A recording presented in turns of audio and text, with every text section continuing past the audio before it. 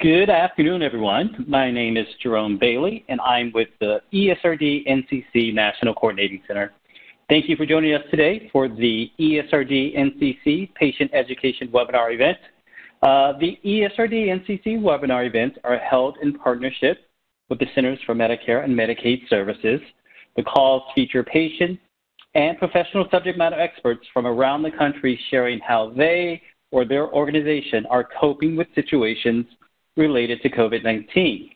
Before we get started, I wanted to let you know this call is being recorded and will be posted to the NCC COVID webinar webpage, usually within 48 hours.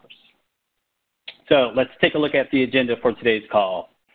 Today we are happy to have Riquelen, Ngumezi, and Anne Pugh, both patient services managers with ESRD Network 17. We also have two patient volunteers on the call, Forfang, a transplant recipient, NPFE Land and Network 17 patient advisory member. We also have Kari Esser, who is also a kidney patient and a patient subject matter expert for the ESRD Network 17. So our topic, guidance and tips for multi-generational homes during COVID-19. So what's this call about? You will hear tips to empower yourself to cope with COVID-19. We will share some real-world experiences that you can put to use. We have some resources for you to use and share with others. And this series of calls is available to you, offering a variety of topics. Let's learn more about our featured speakers, Riquelen and Anne. First, Riquelen is a licensed clinical social worker in California who has been in patient services with the HSAG ESRD Network 17 since 2013. She received her BA from the University of California, Santa Cruz, and her Master's of Social Work from the University of Southern California. She has 20 years experience in mental health, geriatric, and medical social work, 14 of which are in the dialysis and transplant area. She made a jump from mental health to medical social work after a family member was diagnosed with ESRD and had to start dialysis.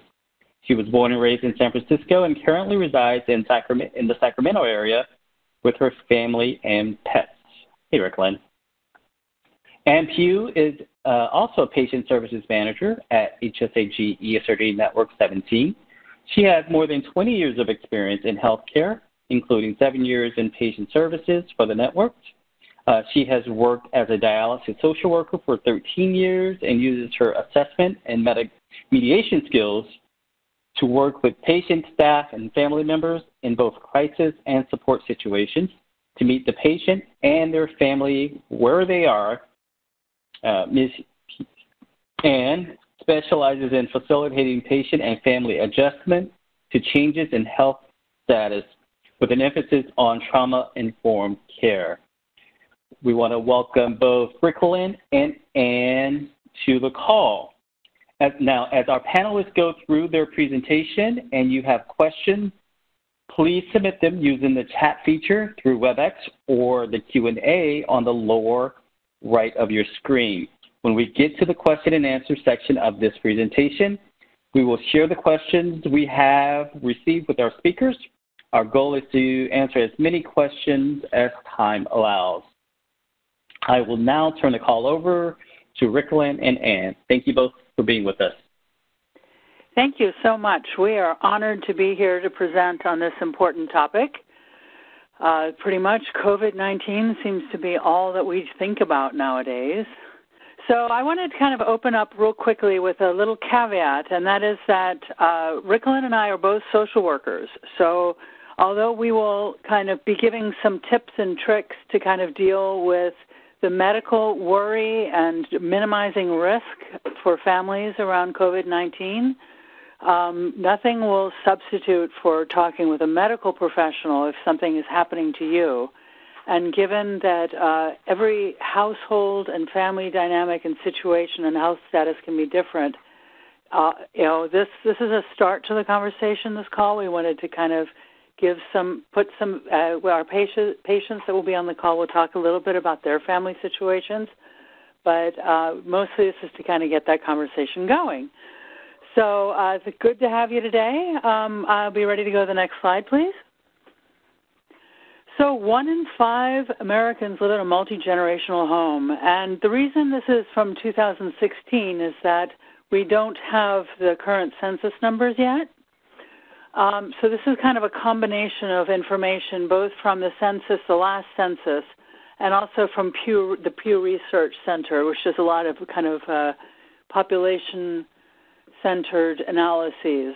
So this was a survey that kind of showed the number of Americans in a multi-generational household, 64 million people. That's a fair number. And then demographically, in terms of racial and ethnic groups, breakdowns, it's more likely that people of color are in, I'm sorry, I don't know how to mute that, so that's going to just have to keep hanging up. So that means that whites are less likely than other racial and ethnic groups to live in multi-generational households. So moving forward, I just kind of wanted to frame that. This is a big problem, and it affects a lot of us, patients, and we are all patients in the end. Thanks a lot. Riquelen, you're up. Okay, thanks, Anne. So what is a multi-generational household? There are many combinations that can form a multi-generational household, but it's basically a household where there are more than 2 age groups living in the same home. You often hear of the sandwich generation, where adults with children who also have their parents living with them. One of our speakers later today is an example of this.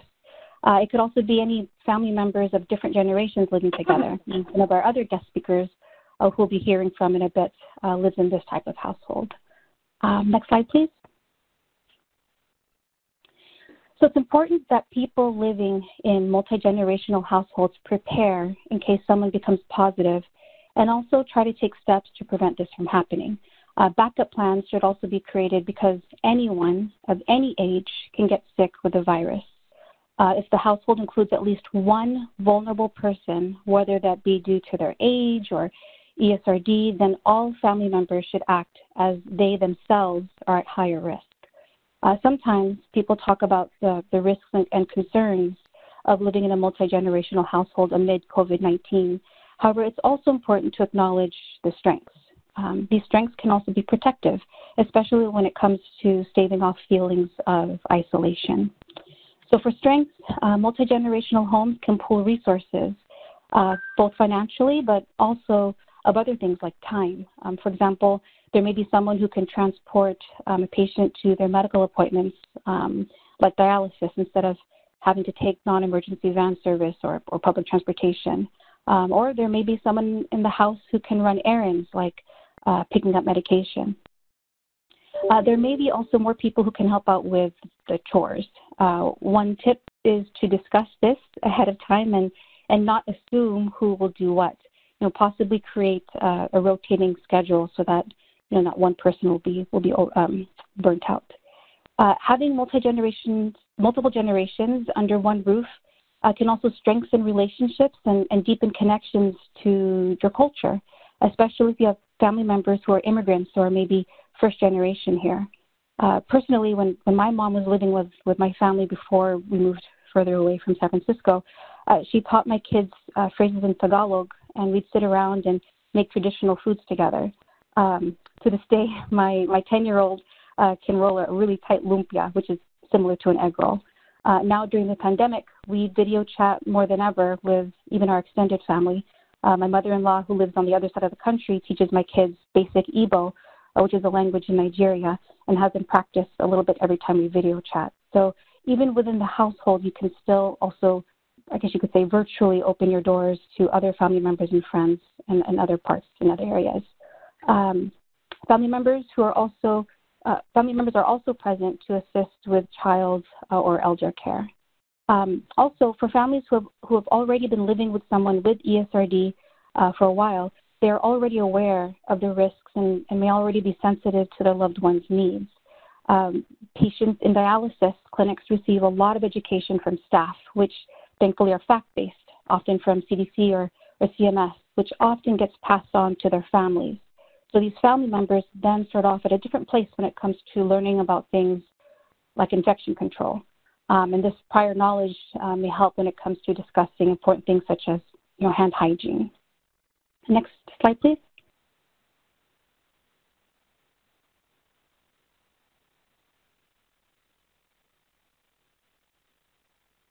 Great. Anne?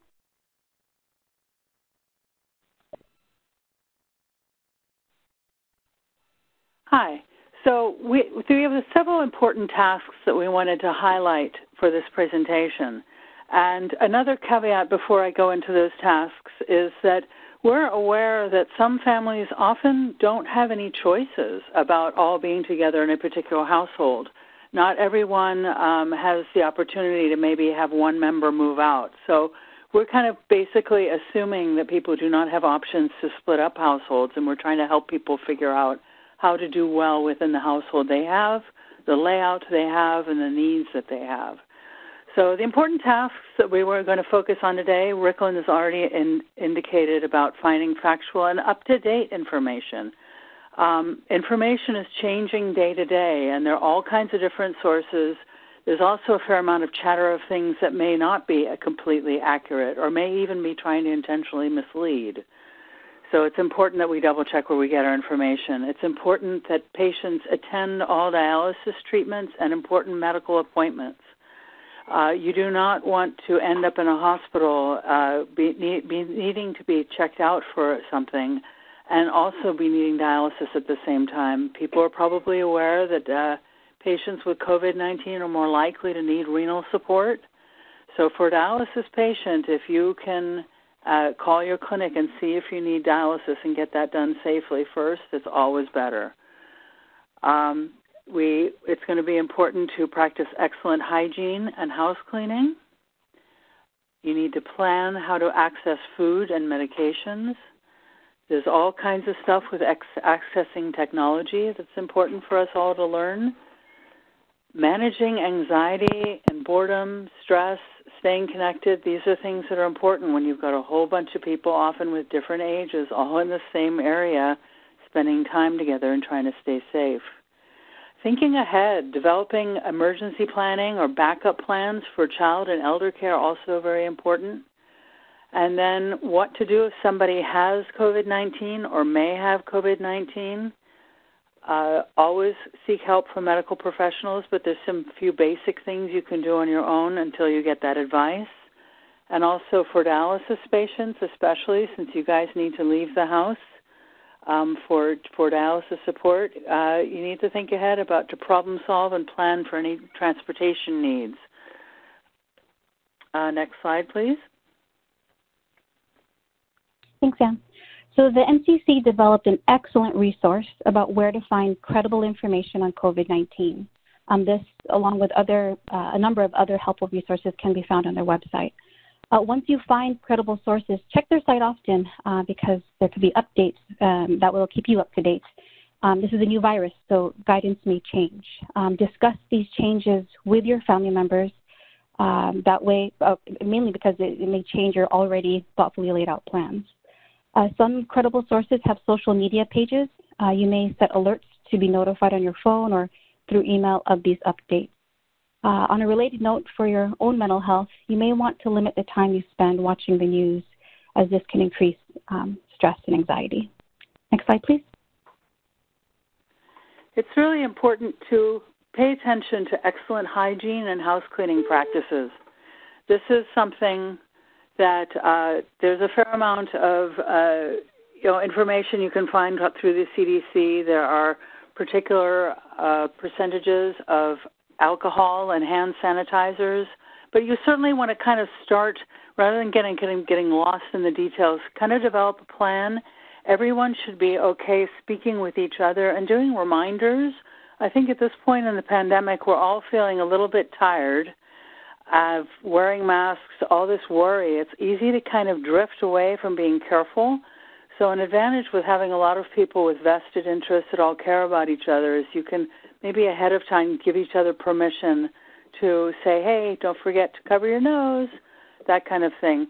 The other thing, if people with higher risk, say you've got somebody who's sick and you don't know what's going on, you should be careful that perhaps that's not the person taking care of that person until you know what's going on. Children, different developmental ages are something to be aware of in families. Some children may just need to be contained. A 2-year-old you cannot rationalize with and say, this is why you cannot do this. Mostly you're just going to have to keep an eye out and maybe kind of keep things out of reach or clean after. Preteens, teens, adults, different personalities may make a difference. Some of us, like me, don't like to be told what to do and may get kind of grumpy. So these are things, to kind of remind, everybody needs to be kind and remind each other that every person in the family is part of keeping the family safe.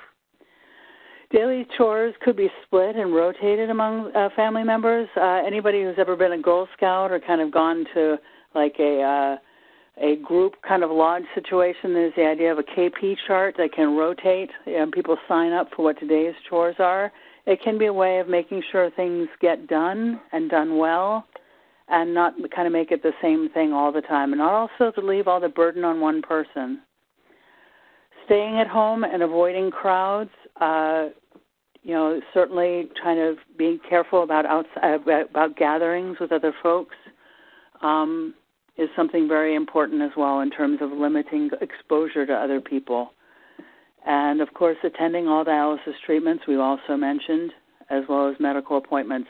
Medical appointments, you can also always ask the doctor that's prescribing whatever thing it is that you're thinking about, whether it's something that is urgent or whether it could be done later or whether maybe it could be done via telehealth in some way. Next slide. Other things, washing hands frequently, washing them well. There's a particular technique to washing every little bit of your hands. Riquelen described to me this, I think it was a powder that she sprinkled on her kids' hands. You may have to remind me what it is, Rick, when we talk again. Yeah. But what was it? It was a germ. I'm going to have to run downstairs and look at the bottle, but it'll glow in the black light. Yeah, so it's something where you have your kids wash their hands, and this kind of gel, it'll show where that spot they haven't hit if you kind of shine black light on it.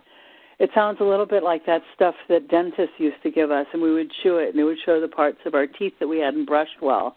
That can be a really neat little visual reminder to get everybody to wash their hands well, keeping one's nails short, that kind of thing. Also, having some hand sanitizer. I've got a little bottle of hand sanitizer that I have clipped to my purse. It's just kind of handy. That way, if I'm not near a bathroom, I can certainly make sure that I can wash my hands if I've touched something that I'm a little concerned about. Wearing a cloth face covering, there's oodles of those. The CDC has some good guidance on which are best among those. At dialysis, they should be offering you masks when you're at dialysis. Same with other appointments. Physical distancing from folks. I've seen a lot of people looking out my window that are taking walks together, and you can see they're 8 feet apart, and they're having a good old time. So one can kind of spend time with other folks as long as one is careful. And the same with being in the family home. If you have any concerns that someone may be getting ill, kind of figuring out some distancing is a good idea. Having some visual reminders is a good idea, too. Kind of a system, kind of walking through as a group, like where's a place that we can put shoes when we take them off when we come home. There are different plans depending on what people's jobs are. If you've got anybody from the household leaving the house to do things. I personally am very careful whenever I've gone grocery shopping in a very tight environment. I often change clothes just for the heck of it. It makes me feel good. So just kind of little systems to help the family all be on the same page and to limit any kind of leaking of any issues. Next slide, please. When it comes to food and medication, you may have more delivery options now than before COVID. So set a reminder to investigate what your options are instead of just automatically going out to eat or pick up medications. Many grocery stores now offer curbside pickup of items that you order ahead of time, so you don't have to physically walk into the store. And also check out local outdoor farmers markets in your area. You can also check with your school district if they offer food delivery for their breakfast or lunch programs. There are some local churches and community centers that may also offer delivery services or volunteer services to run errands. This may be a good time to look into Meals on Wheels. Some restaurants are cooking for the community at reduced rates, and also many pharmacies ship medications to home. In general, try to limit how often you run errands outside of your household, but you definitely want to make sure that you're stocked up on meds and your household staples. This can reduce the need to leave your home frequently. For your local areas, you may want to check in with your area on aging agencies. They often compile a lot of these types of resources. Next slide, please. So there's been a lot of talk about accessing technology. As a matter of fact, some of us may be accessing technology too much lately, which is another topic we may address a little bit later. But one of the ways you can stay connected with folks and do certain things is such as going to school or having an appointment with your doctor or attending church services by using devices such as computers or iPads or Kindle Fires or little smartphones or even the good old telephone to kind of connect with other people. There are all kinds of interesting kind of things going on. There's all kinds of performances going on. Many schools this year are starting using distance and virtual learning. Anybody who's got children at home learning can speak of this. I know Riquelen mentions the interesting kind of juggling of roles when you've got children at home learning while you're working full-time and in addition working on the telephone, as Riquelen and I both do. So technology has pluses and minuses. I'm sure everybody has been on calls where people are having issues with the mute button. So it's always going to be a good idea to kind of practice ahead of time. Say your church group is getting together to have a virtual kind of coffee get-together. It might be a good idea to try to log on early to kind of get used to what you're doing. There is help available online that's senior, and you don't have to be a senior to have to be comfortable with certain types of technology. Indeed, many of us kind of have issues just because we're nervous or we're busy or distracted. So there is, I really like this website called seniorplanet.org. Their slogan is aging with attitude. And one of the things that they have is they have a IT line that specializes in helping people through getting used to some of these technology pieces. It's also a super accessible website. It's got a widget that you can change the font and the contrast and the distance between words and all kinds of cool things. It's certainly a really neat website to check out. You can join that group by pretty much you donate whatever you feel like, and then you have to give 1 hour of your time a year.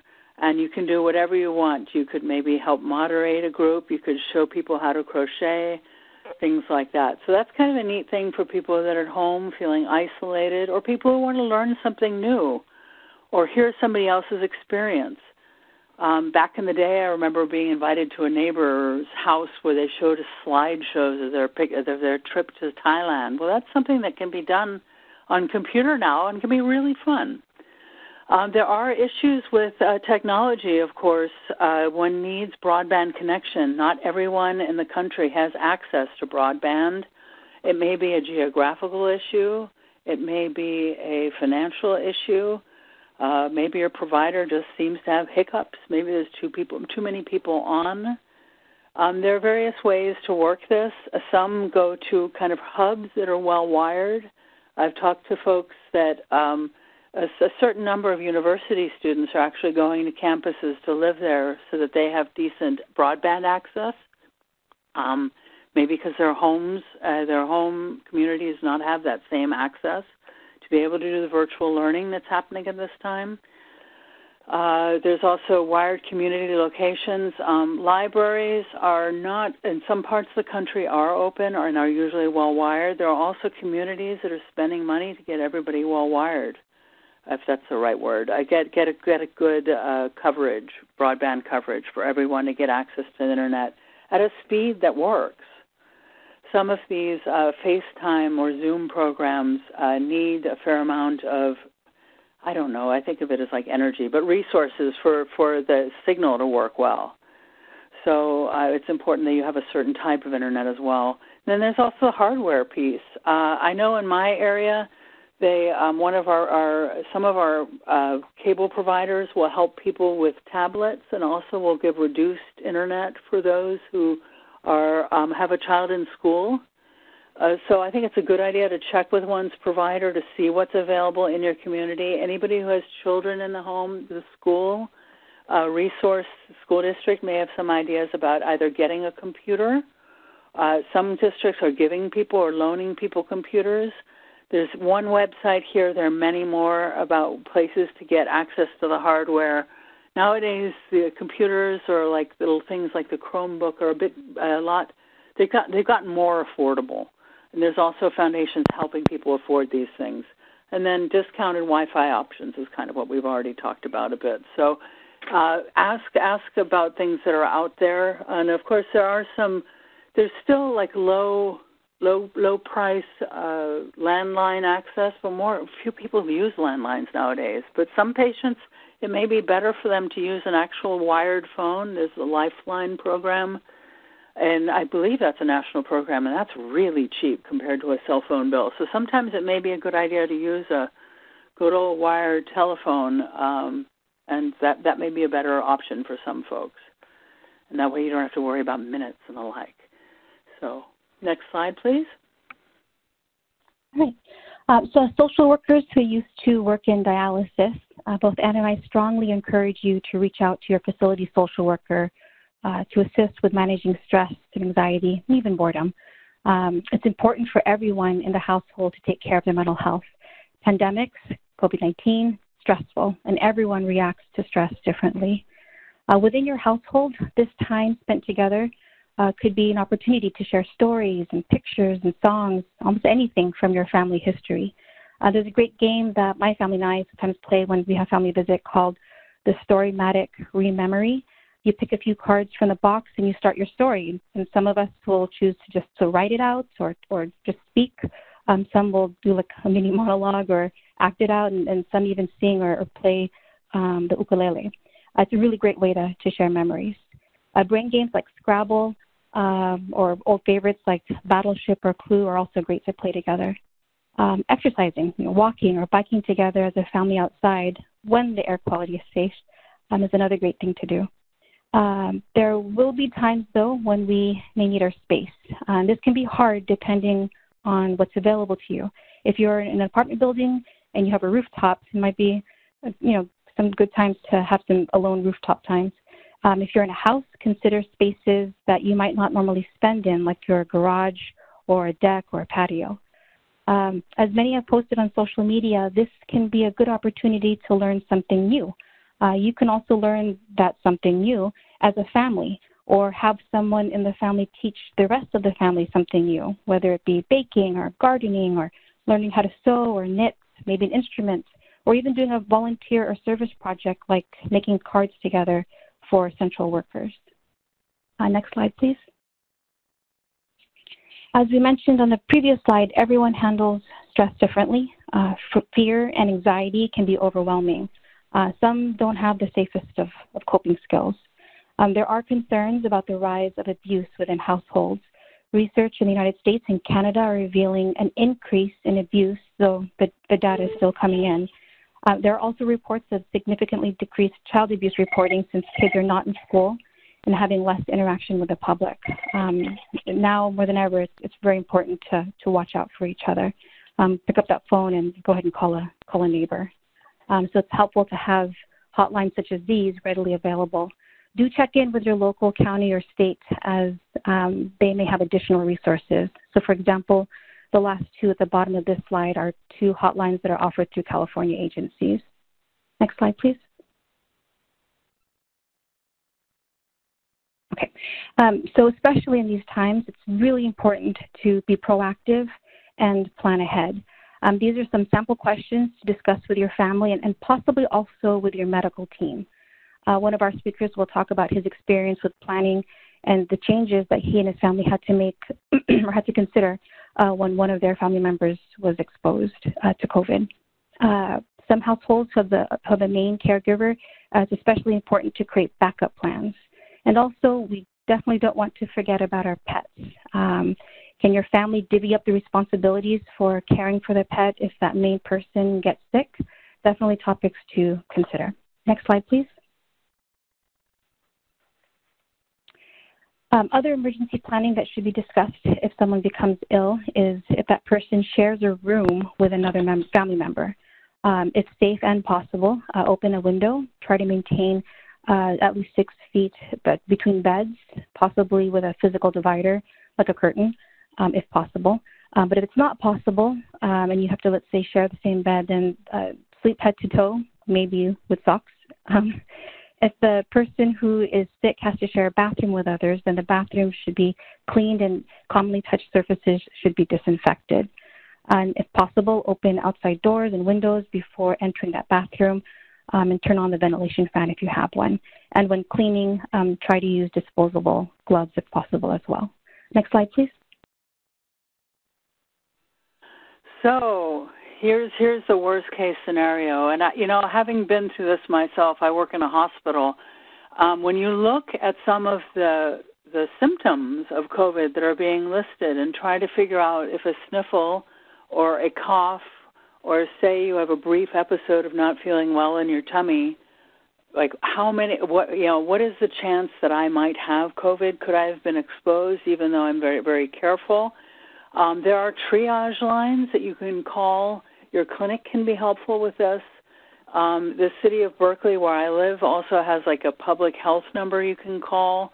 It's always a good idea to know whom to talk to. I recently had to speak to kind of a COVID nurse number, and they run you through a bunch of questions, and then they let you know what they want you to do.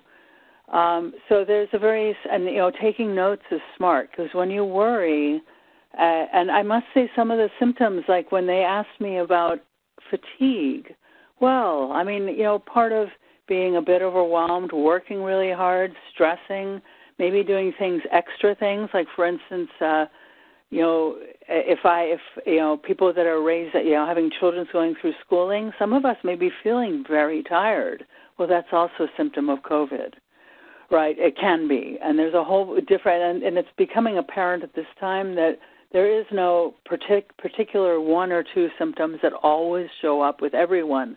I was just on a call this morning that talked about someone at a nursing home who turned out to be COVID positive, and the first thing that happened is they had behavioral changes.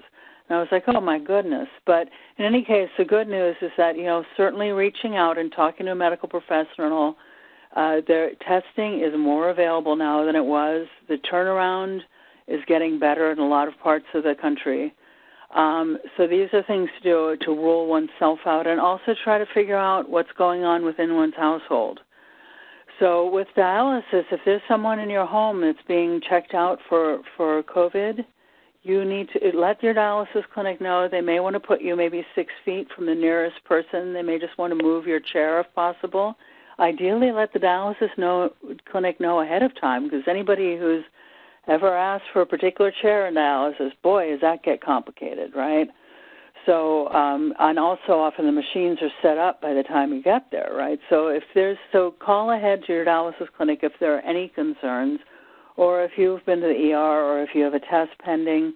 Your dialysis clinic truly wants to know everybody's in this together, and they should be really cool and work with you. Of course, continue all the hand hygiene and the like.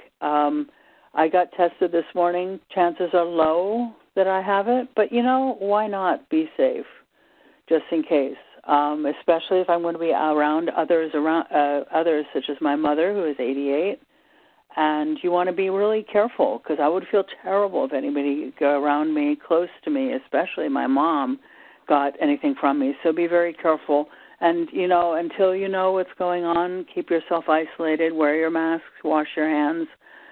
Same conversely, if the person near you has COVID-19, there are things one can do with arranging one's household that can be helpful to minimize contact with others. Next slide, please. So again, we continue with disinfecting surfaces. One can see, there are certain things that one touches a lot. In outside in the world, things like elevators, doorknobs in the home as well. If you can avoid sharing things, if someone in the home has COVID, they should have their own things that can be put aside. Having one person take care of that person rather than everyone going in and out of that room or in that area of the home, it can be a good idea.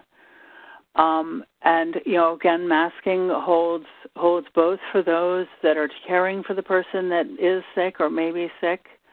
So it's a two-way street. It protects both from transmitting and from getting it. So using a separate bathroom if possible, cleaning up after using the bathroom, flushing with the lid down. There's all kinds of interesting tips that are all available online. Oh, by the way, the gel that I was talking about with Riquelen and the kids to show with their children or even adults are washing our hands well. I know I miss the middle of my palms sometimes.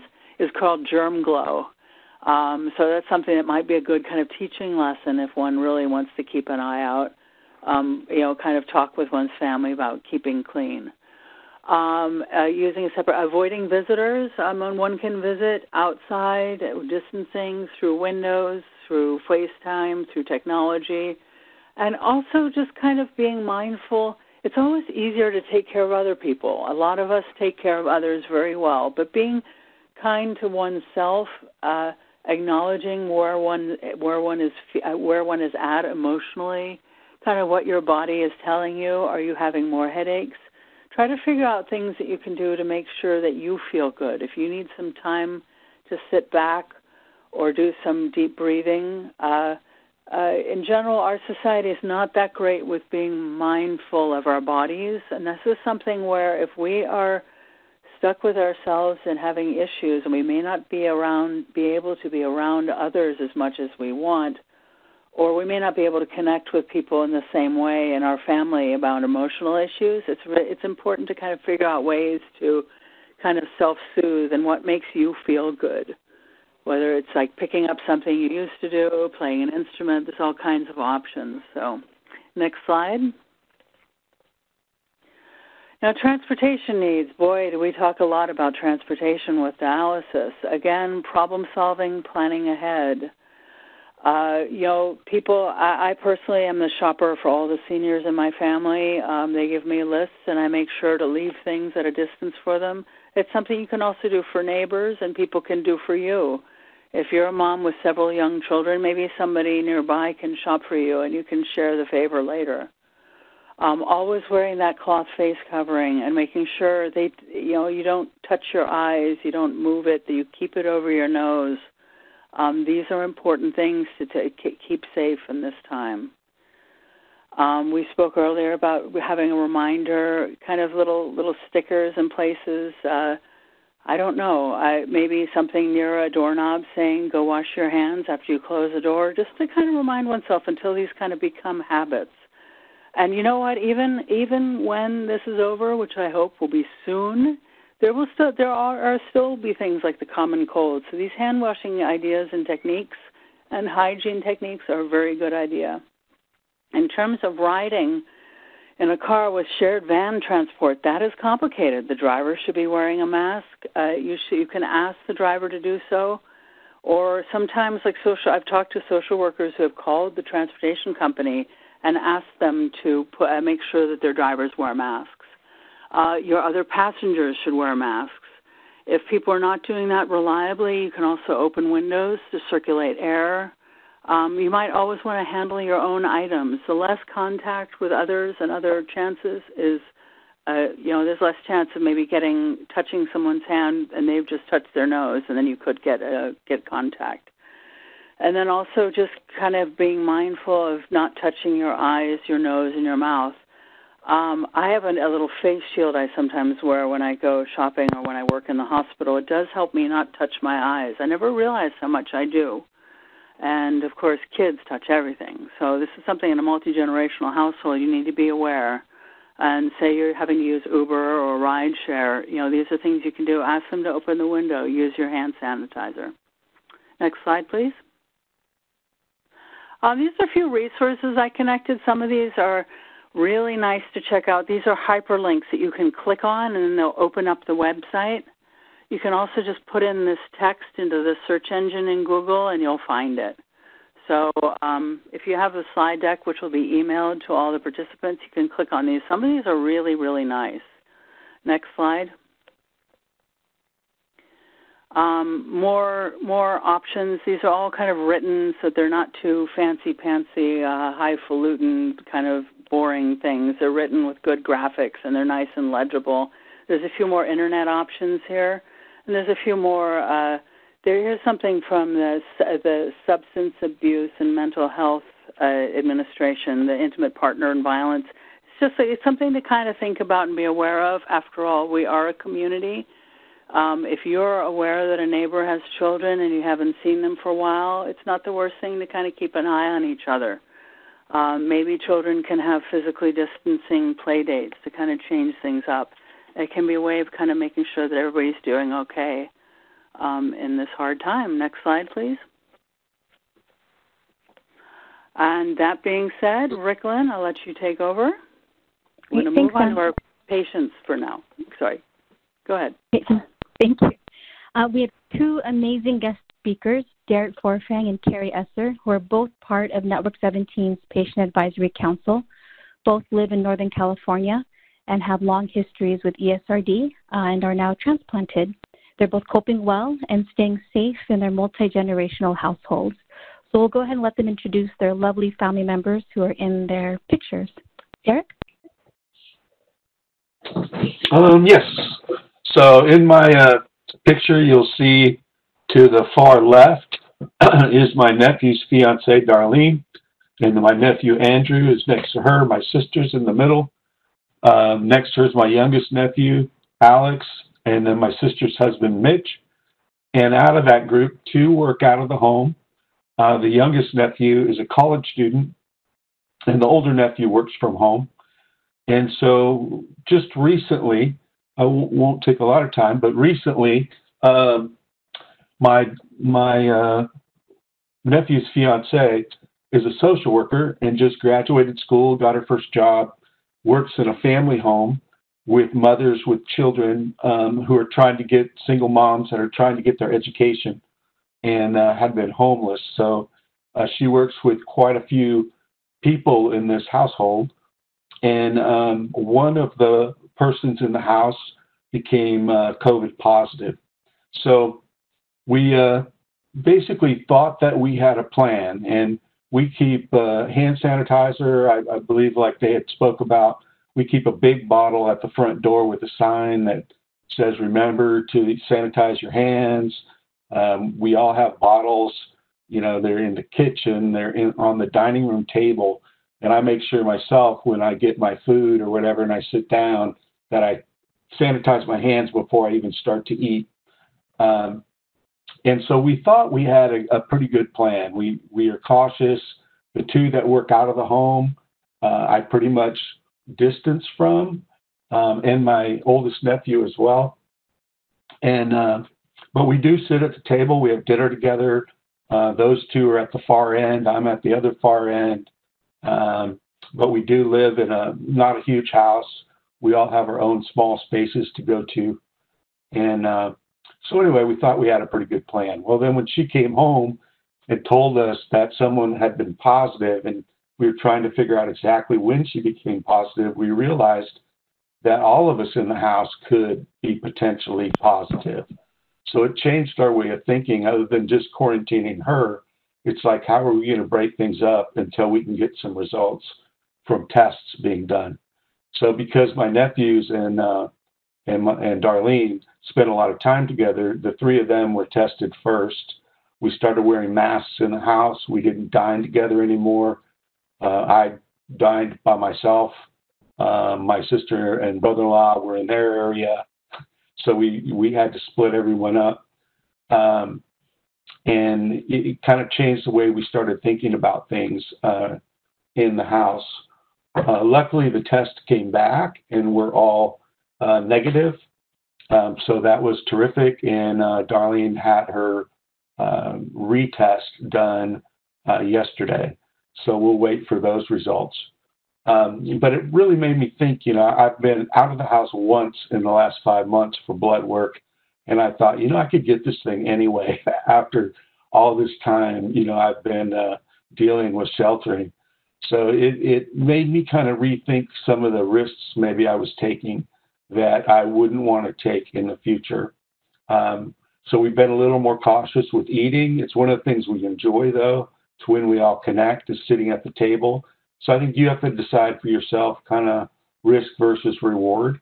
We all live in a house. We're a family. My children don't live here in town. And actually, my son has coronavirus right now, and he's in San Antonio, Texas, and having a really difficult time. So it's definitely not something any one of us wants to get. So from now on, we are not wearing masks in the house anymore at this point, but we are keeping our distance. I especially keep my distance from them. I spend most of my days in my area of the house, in my room, my office area. I stay real busy, so that's easy to do. And then in the evenings, I may be out watching TV, usually with just my sister, and we'll hang out there in the living room for a little while.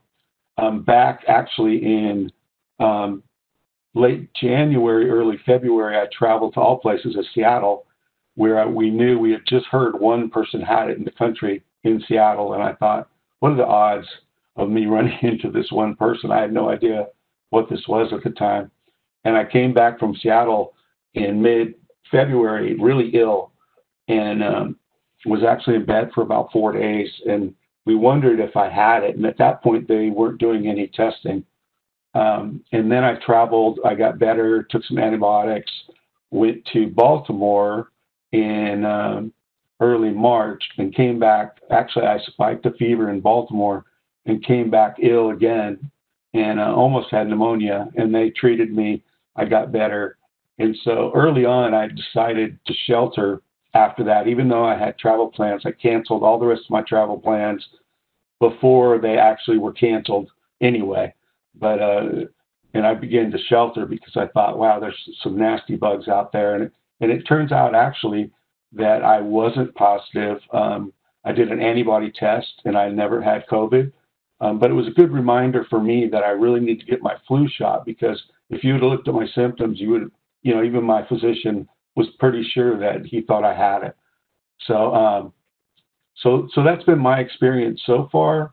And, it's difficult. When my youngest nephew came home from college, he self-quarantined in his room for 2 weeks.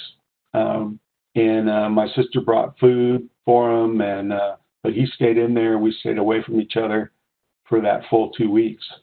So we've tried to take every precaution, and I think it so far has done well. Both of my family that work outside the home have told their coworkers, their supervisors, that they have someone at home who's kidney transplant patient and very susceptible.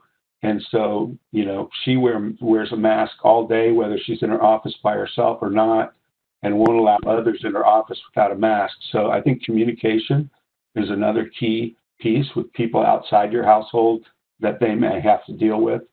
And my brother-in-law is a construction worker, but even on the site, he wears his mask all day. He doesn't ride along with anybody else.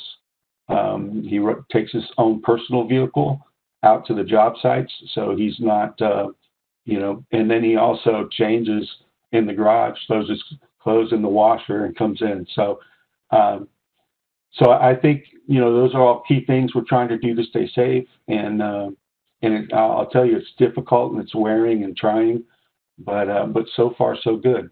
So I'll leave it there and turn it over to Kari.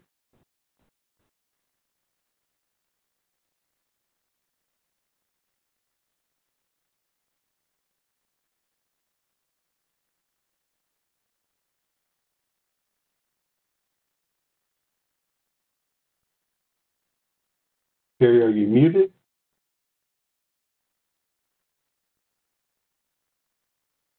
Oh, am I muted? There we go. Sorry about that. There you go. Okay. Oh, okay. So going back, I live in Northern California with my husband.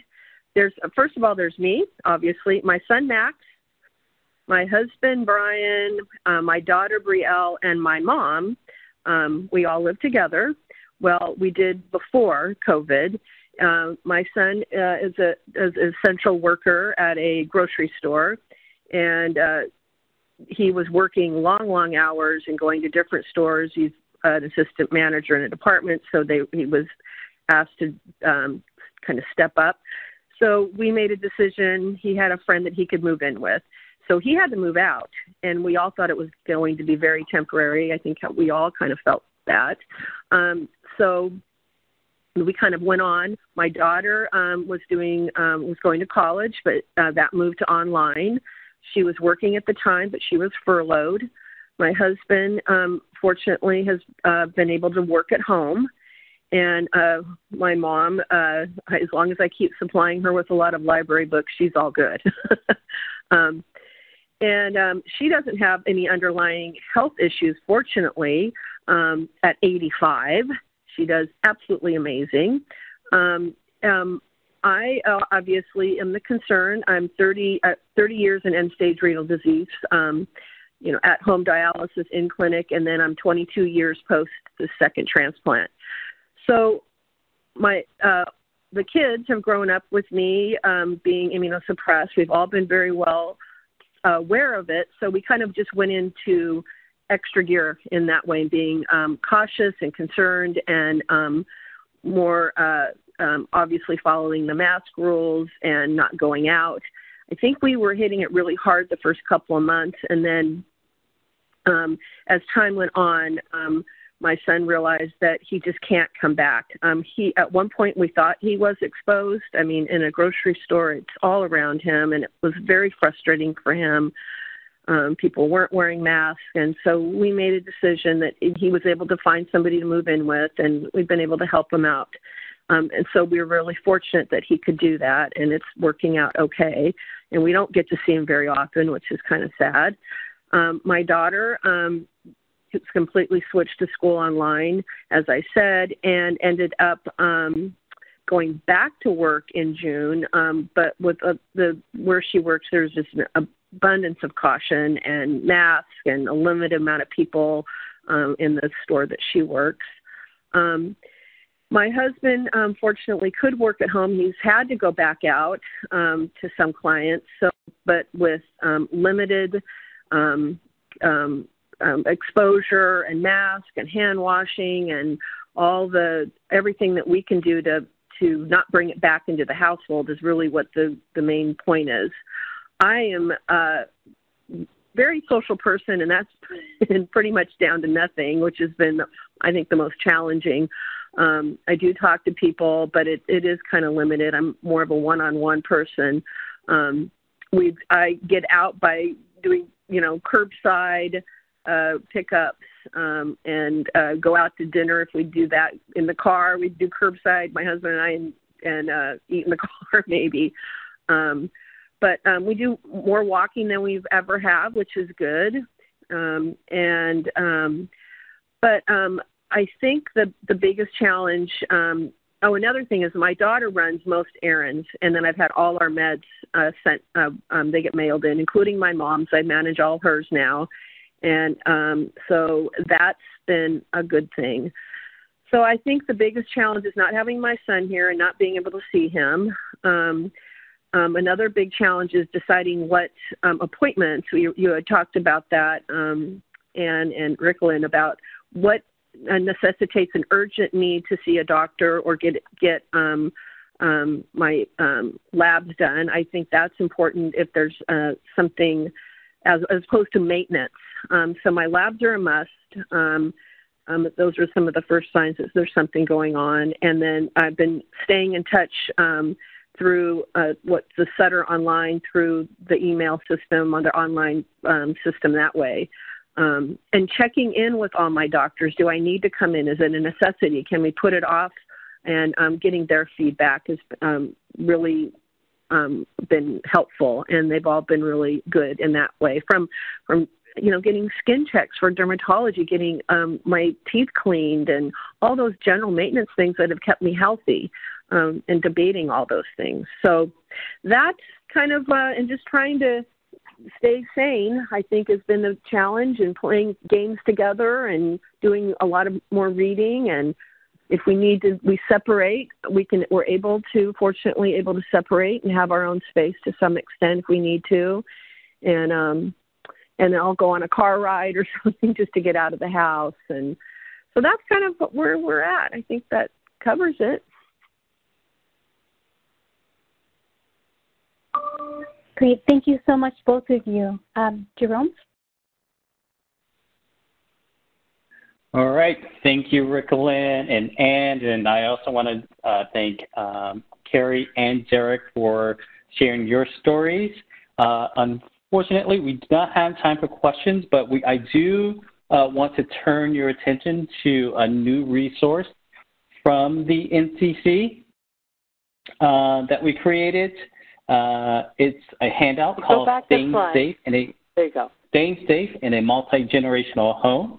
This tip sheet has helpful information for grandparents, adults, teenagers, and young children living in the same household during the pandemic.